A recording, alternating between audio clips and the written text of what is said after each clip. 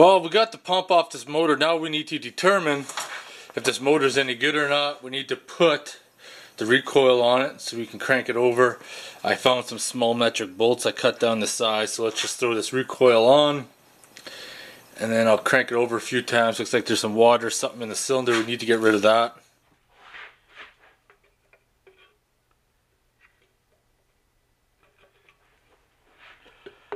I just dumped some raw gas in there.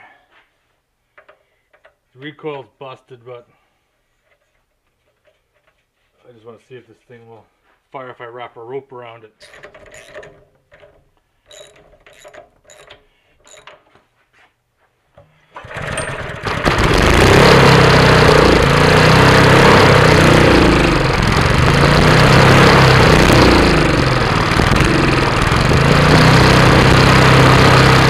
So that's the first sign of getting this engine to see if it runs or not. It does run. It only runs with the choke on, so that's what we have to investigate now. We're going to strip this carb apart. I have another carb to put on for testing purposes. One from the other engine that we took apart, cleaned. But we're going to take this apart because I suspect the jets and that to be plugged up, and this one too are gummed up. Some sort of crap in there. The engine seems to run pretty good otherwise. I'm pretty happy with that, so this should be a pretty easy project. But we're going to start on that right away. I do have a new carburetor coming in along with a whole bunch of other parts for this engine, so most likely we'll just use the new carburetor, but we're going to take the old one off anyways, just to investigate.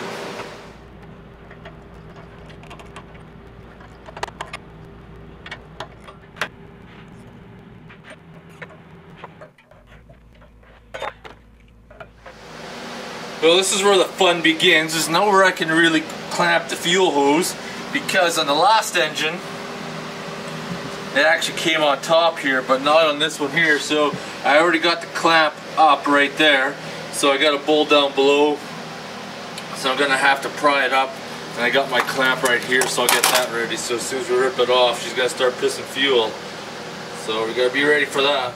Well, I'm gonna have to pull her off the frame now so we get the carburetor off. Kinda sucks, but it is what it is. Well, I got both these carburetors side by side. Doesn't seem to be any difference between the 120 and the 160 engine. Maybe a different jet size inside or pilot, whatever. But we're just gonna throw this one on for right now and fire it up, see what happens. I want to show you guys this because the problem might not always be a carburetor issue. So I just want to check to see if the float bowl was getting fuel, and the fuel's on the side, as you can see. And I drained it, but what I figured out is if I remove the fuel cap, I'm going to remove the fuel cap, whoops, I'll try to keep that in there. If I remove the fuel cap,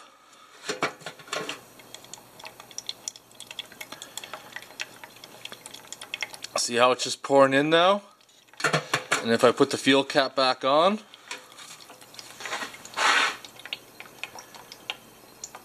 she's going to trickle down and come to a stop. Unless it's going to call me a liar.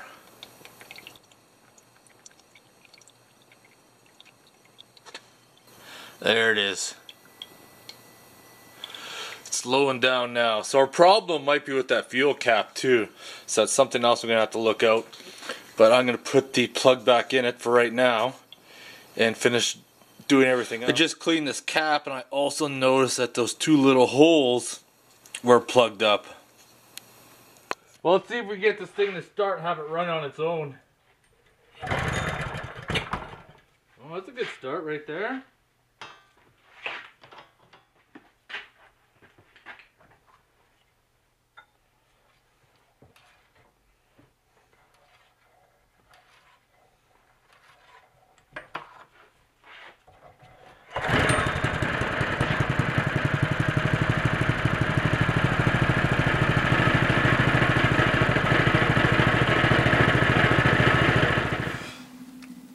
So this nozzle tube wasn't plugged up.